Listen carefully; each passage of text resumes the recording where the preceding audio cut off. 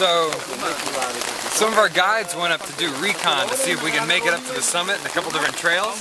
We don't know if they found a way to the summit, but they've come back with a lot of cool surprises.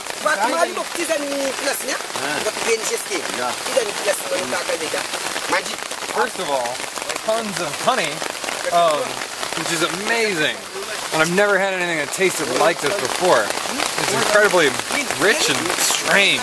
And they apparently just dug it up from somewhere. Now honey is something so special that if you're hiking up with porters and they're all carrying their luggage and they're all tired and one of them sees a swarm of bees somewhere, they'll just drop all the luggage and you've lost them. Off they go.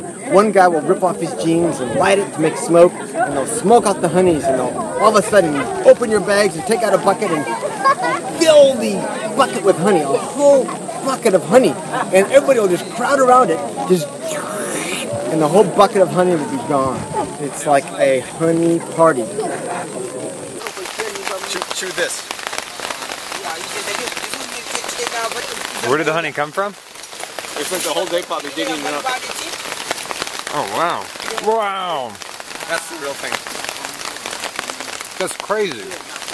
We have no information on whether or not they made it up the trail or anything. It's been about honey since they got here.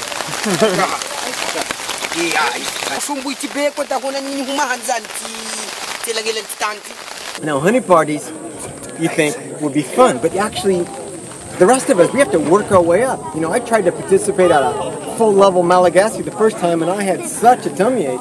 I mean, it's hard to drink about, a whole liter of honey.